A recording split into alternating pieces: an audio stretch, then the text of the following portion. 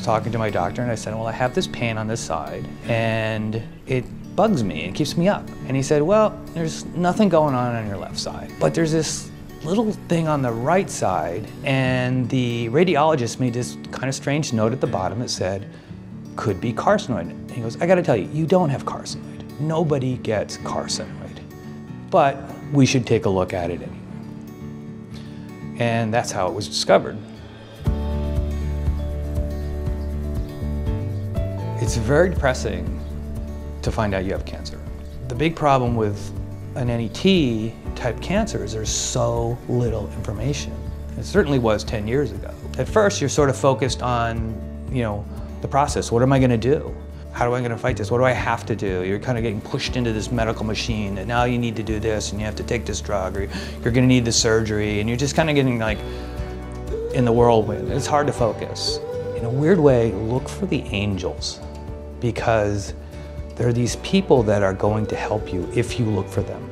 For me, it was a woman that I had just met who eventually became my wife. It was her boss. It was a friend's brother who would have to be a gastroenterologist. It was finding the most amazing oncologists. He took out, I think, 23 lymph nodes, 16 of them had cancer in them. All along the way, people telling me, helping me and guiding me has made a huge difference. And so those are the people that I call my angels. They're around.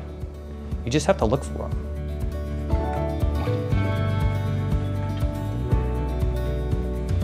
Coming back from cancer is very mental and very physical.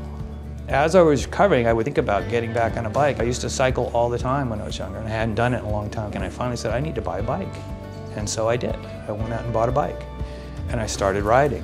And I think a lot of what happened as far as me getting my physical self back happened on that bike. I always say that you need to tell your body it needs to still run from the lion. And so every time I'm on that bike, I'm leaving cancer behind me. It's back there, and I'm going forward, and it makes me go faster. My story is a really good story.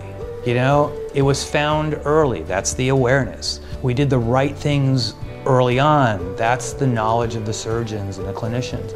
And I did the right things. I got myself as healthy as I could. And so all those things sort of added up to maybe Dave doesn't have cancer anymore. Or if he does, it's at a level that's never really going to impact his life.